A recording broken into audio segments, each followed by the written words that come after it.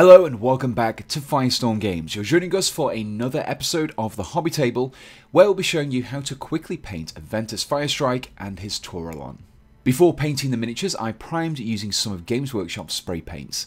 For the base, I used Mechanicus Standard Grey, for the Taurolon I used Corax White, and for Aventis I used Retributor Armour. By spraying on the base coats rather than painting on with a brush, we can save ourselves a lot of time. The first area to tackle after the spray are the blue areas of the miniature, and for this we want to start off with a base coat of Kantor Blue. These areas include the cloak, robes, reins and also the chest panel of the Taurolon.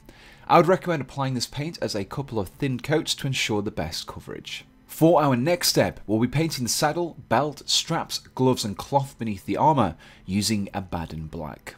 The next area that we'll be painting will be the red areas of the miniature, which include the helmet plume and also the cloth beneath the saddle. For these areas, we'll be using Mephiston Red. To paint the wrappings around the staff and also the Taurolon's mouth, we'll be using Screamer Pink. For the soul flasks hanging at Aventis' waist and the small orb atop his staff, we'll be using Thousand Suns Blue. The next couple of steps will involve only painting the Taurolon, and we'll be starting off by painting its teeth using Rakarth Flesh. Continuing with the Taurolon, we can now start to paint its horns using Mechanicus Standard Grey. For the Taurolon's mane and tail hairs, we'll be using Rhinox Hide. Take care not to overspill too much onto the white base coat of the rest of the Taurolon when applying this paint. The final base coat to apply to the Taurolon is Dryad Bark, and we'll be applying this to its hooves.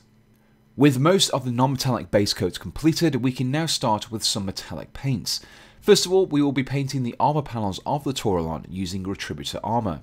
As this is the same base coat that we added to Aventis, you can also use this paint to touch up any mistakes that you may have made. Continuing with the metallics, we'll next be using Leadbelcher to paint all of the steel areas of the miniature. With the Taurolon's base coat completed, we can now turn our attention to the ruins on the base. We'll be beginning our painting of the stone texture with a dry brush of Dawnstone. To dry brush, take a fairly large brush, dip it into your paint and remove most of the excess onto some paper or tissue. With only a little paint left in the bristles, you can now drag the brush over the ruin. This will cause the lighter grey paint to only accumulate on the raised details. To paint all of the small fallen leaves around the ruined base, we'll be using Castellan Green. Once you've finished the step, you can affix the Taurolon to its base, and it will make it much easier to hold when applying the subsequent washes. With our base coats completed for now, we can begin by applying our washes. The first of these will be a wash of Seraphim Sepia over the entirety of the armour. This and the subsequent washes will create shading in the recesses, which will help to improve the level of detail. Continuing with the washes, we'll next be using Agrax Earthshade over the areas that we painted using Mephiston Red, Screamer Pink, Mechanicus Standard Grey, Rhinox Hide and Dryad Bark. The next wash that we'll be using will be Nuln Oil, and we'll be applying this to all of the blue and silver areas. The only remaining base coat to apply to our miniature is Ceramite White, and we'll be using this to paint a number of areas. These include the fabric and armour detailing as well as the inside lining of the cloak.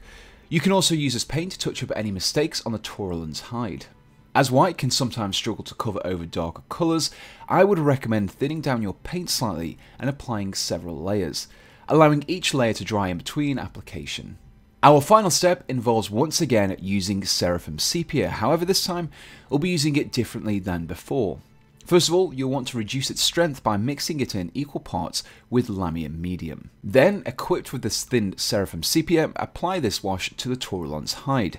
Rather than applying it all over the body, you will instead want to focus it directly into the recessed areas. By applying the wash in this way, you will see less definition between the lighter areas of the miniature and the recesses, giving us a much more subtle shading effect.